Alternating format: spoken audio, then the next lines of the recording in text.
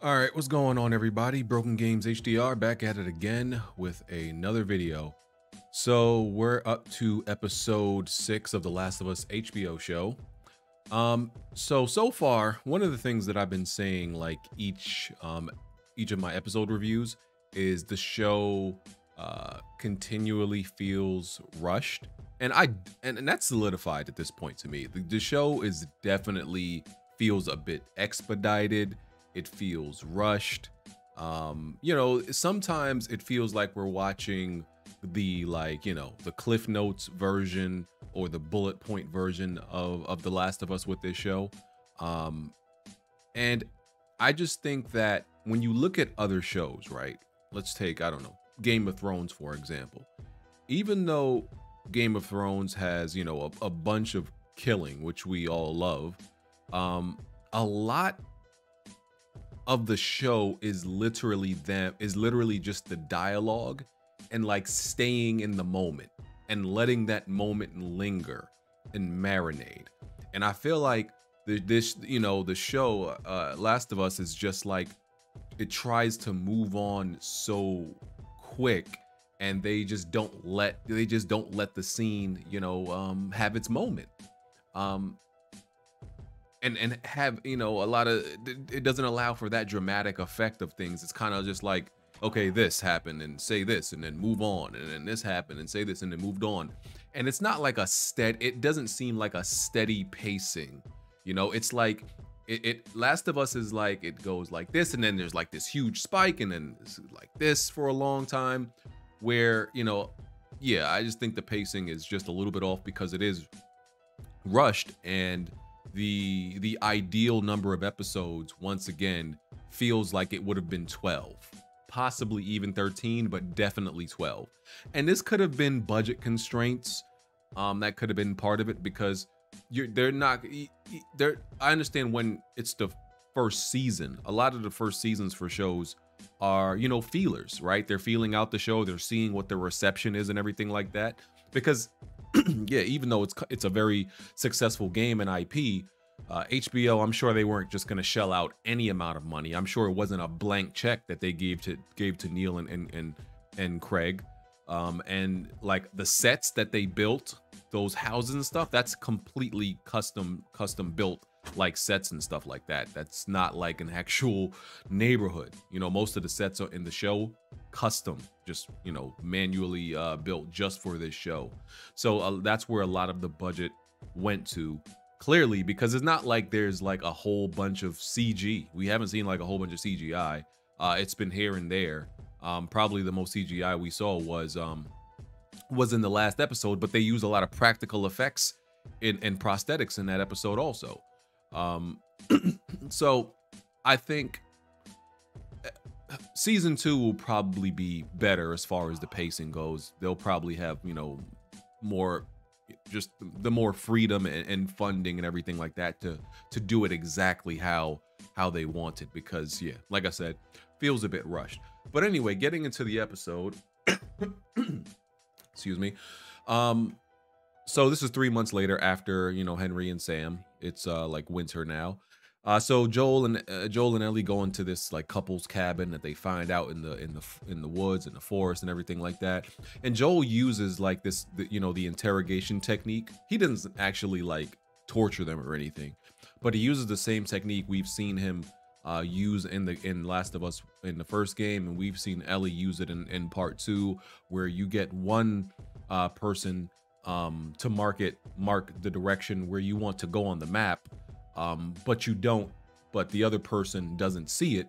So you ask the other person, and they both need to match up and point in the same direction on the map, or you're gonna die. You're gonna probably die anyway, but so that's the interrogation technique, and it works. It works very well. Works very well. I think Tommy used it also in Last of Us Part 2. We saw Ellie use it. We saw Tommy used it because I think it was Tommy that Ellie in Part 2, Ellie, when they went into that room and they saw the two people tortured. I believe that was Tommy who did that. And this couple was actually funny, by the way. They were a funny couple. So they, they get the directions, they leave and everything like that. Joel starts having panic attacks because like he's scared for Ellie now. He's suffering from PTSD. Since he's started to care for Ellie, that's when he started to have like these panic attacks and moments of like weakness and being overwhelmed.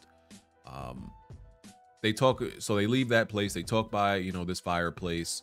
Their relationship is kind of like solidified at this point.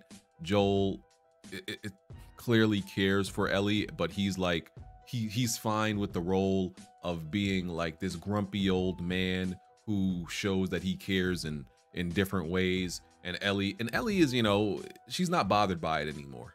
She just realized, that's just how Joel is, and she just laughs at it, and she's like, yeah, this is just the grumpy old protector. So she's accepted it at this point. And I guess the chemistry, that's the chemistry, and it works.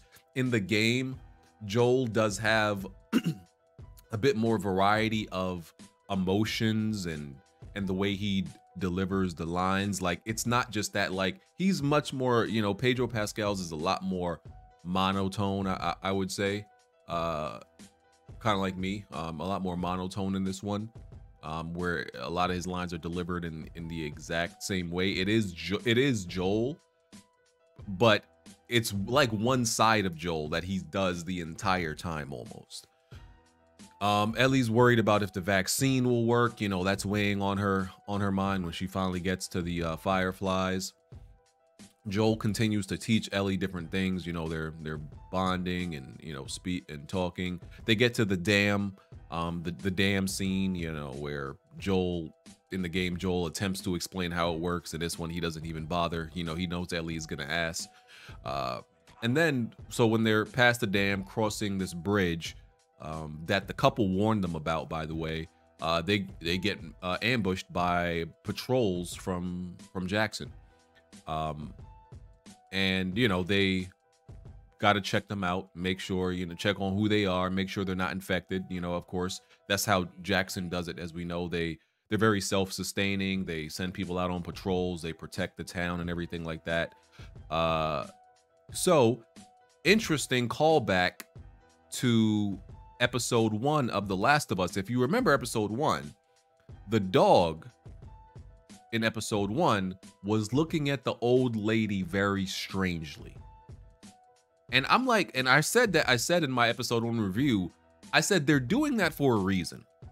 I wonder if they're gonna bring it up later that somehow dogs have the ability to detect or smell infected, and they can. So they can't smell the infection. That doesn't make sense, obviously, but they can smell like the rotting flesh, and the change, and what results from the change of the infection, right? Because it wouldn't make sense for dogs to just smell sick, even though there's like certain things like, anecdotally in real life about dogs being able to smell cancer and stuff like that. I'm pretty sure what they established is that the dogs can smell the rotting flesh. So, and I think that's pretty cool. That wasn't in the game, obviously. Of course, we had dogs in part 2, but they couldn't like smell rotting flesh or anything. They were just used to smell strangers and stuff like that, to detect strangers. So I think that's a pretty cool thing that they've utilized dogs to check for infection, since they don't have the scanners like Fedra does. So that's cool. So Joel almost starts to having another panic attack for Ellie, when the dog is about to search her, because he thinks the dog is going to detect that she's not infected, but has been bitten. But once again, she doesn't have rotten flesh, so dog doesn't detect anything. Maria asks Joel his name. She realizes that that's Tommy's brother, takes him back to Jackson. Joel meets Tommy, and they all sit down, have a little conversation. We see somebody pass by, one of the kids, looks kind of grown actually, but she looks very much like Dina. And Neil Druckmann even commented on Twitter to everybody asking, is that Dina? And he didn't really answer, but he didn't deny it either. So it might be Dina, but Dina is supposed to be more around Ellie's age, and that girl looks, I would say, significantly older. So I don't know.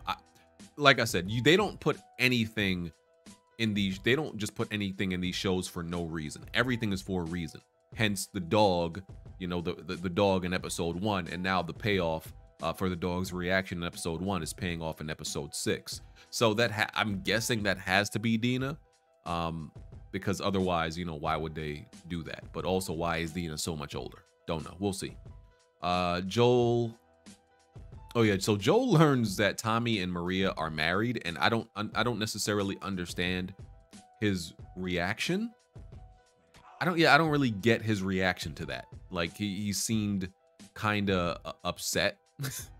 Like his look was very Trump supporter-ish. Like even Ellie is like telling him to say, "Hey, say congratulations. What's wrong with you?" So yeah, I didn't really understand the reaction necessarily. Like why he was upset about that. I know later on, like he's a little bit upset when he realizes that Maria is seemingly the one who kept him off the radio, because that was one of their rules when you come to Jackson. So I get him being upset about that, but just learning that Tommy's married, didn't really understand his reaction of why he was upset. Maybe because he wasn't there. He's been out of Tommy's life, I guess. I didn't really get it. Tommy talks about how he can like land headshots on infected from like a mile away, how he's like this godlike sniper, and that's like a reference to Last of Us Part 2. And because Ellie, Bella Ramsey's Ellie asks if he can teach her, and that's something that actually happens in Part 2. So that's like a reference to that scene in Part 2. And Maria and Tommy are just explaining how like Jackson is self-sustaining, how they have electricity, plumbing, all that good stuff. Everybody, works and chips in, and they have a thriving, just working community and all that stuff. It's something that resemblance normalcy. So Tommy and Joel, they have this little conversation in the bar. He's still lying about Tess at this point. He asks about the Fireflies. He learns that they're placed at a university. Joel is kind of mad that Maria has been keeping him off the radio. Tommy tells Joel that Maria is pregnant. He's going to be a father, not something that was in the game. Interesting choice. No problem with that Maria is pregnant and Tommy's going to be a father. Joel is... And he's also kind of bitter and angry that Tommy's having a child, probably because Sarah, it's kind of like a mirror. Like Joel lost his child when the world was at least semi-normal, when things were going to shit. And then in this world, Tommy is now having a child. He has his wife. He's about to have his child. So Joel is like a little bit bitter and salty about that. So he doesn't really congratulate him on the marriage, doesn't congratulate him on, having a child, none of that really. And he starts to have like more panic attacks when he sees somebody's hair that resembles Sarah. So yeah, Joel's a mess. He's a mess. So Ellie takes a shower, right? And Maria like just gives her a diva cup. A lot of people didn't know what this is. I know what this is because I have a wife. So a diva cup is just a feminine product. Like it's if you don't want to use like a tampon or a pad, essentially it's a reusable feminine hygiene product where you literally just when a woman is menstruating, you literally can just wash it out and reuse it because of the material it's made out of. It's meant to be cleaned and reused, which I find it interesting because this is like the second time where they've addressed feminine hygiene in this post-apocalyptic world, right? Because I said it before, in most other shows they just like ignore this factor of like, yo, how are women dealing with this in this world where they don't just have easy access to feminine products? You assume they're using some type of rag or something like that, but I think it's pretty mature and pretty cool that they're actually addressing this, and they have this diva cup that is reusable. So yeah, that's a good thing for women to have in this type of world. So And then so Ellie and Maria have some type of like bonding time, gets to cut her hair, asks her about some things. Maria was an ADA, assistant district attorney, before the world went to hell. Maria's child died. Ellie learns that Sarah was Joel's daughter and she died. I think she, wait, didn't she? I think she knew Joel had a daughter, but didn't know this. Didn't know she. No, did. I'm trying to remember because I know how it happened in the game, but I guess Joel never mentioned it in the show, or Ellie never learned about it in the show. This is the first time? I guess it's the first time. So Ellie learns about Sarah. Maria seems to not be too fond of Joel, and she kind of like takes, because she like blames Joel for the things Tommy did before coming to Jackson and before meeting her. When Tommy's a grown man, right? Like, yeah, we've seen some evidence that he's a bit of a follower, but he's a grown man and he made those choices. So you can't just blame Joel. Like, Tommy definitely has accountability when it comes to that. So they seem to not be that fond of each other yet, Joel and Maria. So they go to watch this movie in Jackson, you know, a little community time, I guess. Joel. Oh, so they, you know, Joel and Tommy have this conversation in this like repair shed. All of this is obviously very different from how and when the conversation happened in the game. Like, this happened in the dam, right? Maria mentioned that they got the dam up and running and fixed like two or 3 years ago.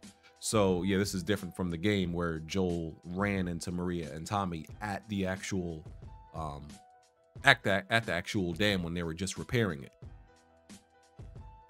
Excuse me, don't know what the hell's going on with my voice.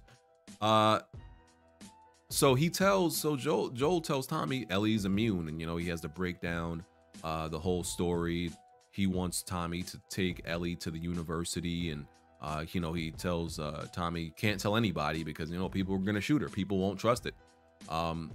Even when Joel tells him that, like, he gets a little alarmed, you know, because he has a whole community, you know, who's safe there. Just like the people in the tunnels who tried their best to prevent infected from getting in and keep their little underground community safe. That's a huge concern in Jackson, obviously. If one person gets infected in Jackson, that could destabilize their whole community.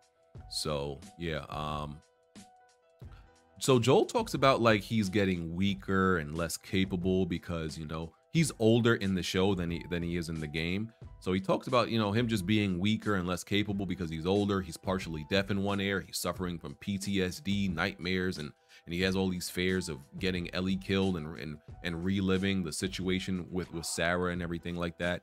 And yeah, so he's like he's a mess. He's a physical and mental mess because, you know, that in the episode when they were in Kansas City, that kid got the drop on him. And when you think like, you know, even though he's older, he should be able to overpower that kid, but they're showing you there's some chinks in his armor because he's older. He's not this invincible guy, right? They seem to be nerfing Joel or humanizing him a little bit. So a lot of people not too happy with that. But he is only human. Then we have the you have no idea what lost scene is when Ellie figures out that Joel is trying to dump her on Tommy. And this scene was much better executed in the game. I think Bella Ramsey's acting was kind of poor right here, and she didn't deliver the lines as well as the game. So yeah, this scene didn't hit as hard to me in the show. Yeah, it wasn't as good. But Joel considers and gives Ellie a choice, and of course she chooses to go with him. I don't like how this is another part that just feels rushed. Like, oh, you know, yeah, you know what, you deserve a choice, and kind of still feels kind of rushed. And just like, I don't know, it just doesn't feel right the way they're doing it. Because like I feel like that part where he like changes his mind. There's supposed to be a bigger event and arc behind that, but they kind of like once again cut out a bunch of stuff that doesn't streamline the story, I guess. It's whatever though. So once again, you know, Joel teaching Ellie how to shoot some bonding time, some more conversations, you know, while they're on their way to the university, about football, about Joel being a singer, about Ellie seeing monkeys for the first time, all stuff you know, lines from the game. So they get to the university. So they're at the university for maybe 5 minutes, right? That's in the game, the university is a much longer and bigger section. And they're here for 5 minutes and they're gone. Like, that's it. That's all we get of the university, really. And it's like, once again, this is why some fleshed out longer episodes, a longer season would have been great, because there should be an infected encounter here, right? With as much, like, once again, all the gameplay that we got in the game doesn't have to be in the show. We acknowledge that. But the fact that there's no infected encounter here, and the raider encounter, the human encounter here, is also very short-lived. They just skip all the, you know, all the violence and the encounters with the raiders that you get in the game. Just feels extremely expedited and just sped up and rushed once again. So what you get is Joel is them sneaking. They go into the building. You know, they see the monkeys. They realize there was only monkeys making the noise in the university building. They see the raiders coming. They sneak out to get back to their horse. The guy sneaks up on Joel with a bat. Ellie tells him, he ducks. The bat breaks, right? And then after the bat breaks, on the tree, Joel and the guy grapple each other. And then when they separate after Joel chokes him out, you realize that Joel has been stabbed, because the broken piece of the bat is sharp and it's effectively a shank now. So instead of the rebar scene we get in the game where Joel falls and like lands on rebar and it like pierces him through like the side of his abdomen, we get him stabbed with the sharp part of the broken bat. And I'm fine with the rebar scene not happening, because I felt like even in the game it was unrealistic for him to survive that. I'm like, there's no way you're surviving that. Like, I'm sorry. Like, there's no way that doesn't hit any important organs. There's pulling yourself off of that, getting on a horse, surviving a whole winter, and then Ellie has to go get antibiotics. I'm like, yeah, even in game world where you have to suspend belief, I was never like, I was like okay with it, you know, because it's a game, but I was like, yeah, that wouldn't happen. So I'm okay with them changing it to make it more grounded and realistic. But the way it was done, where it's like hidden and censored, and it's like, oh, I've been stabbed. Like, no, I didn't like the execution of it. It's not that he got stabbed this way. It's like, it's not that he got stabbed with this broken part of the bat. It's like how they did it. It's like, no, show it or do it in a different way. Like, it's just, I just didn't like the way it was executed. But they get on the horse, and they're able to get away while the other raiders are chasing them. Ellie's shooting back at him, and you know, Joel is passing out on the horse from his injuries, and Ellie gotta, you know, save him and look out for him and look out for them. So that was the episode. It was an okay episode. I don't like, episode 5 is probably definitely going to stay the best episode of the season, probably.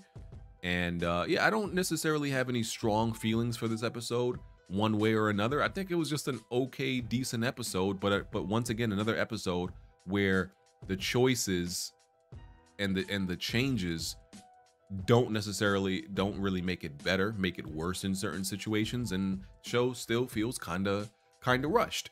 But I wonder for people who are just never played the game and are watching the show, I wonder if they feel like it's rushed at all, because they probably don't. They probably think like, oh, this is greatly paced.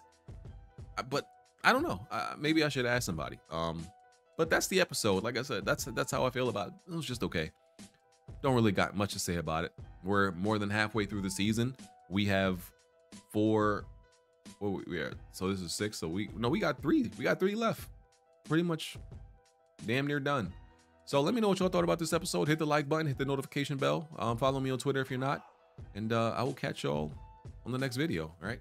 I'm out of here. Peace.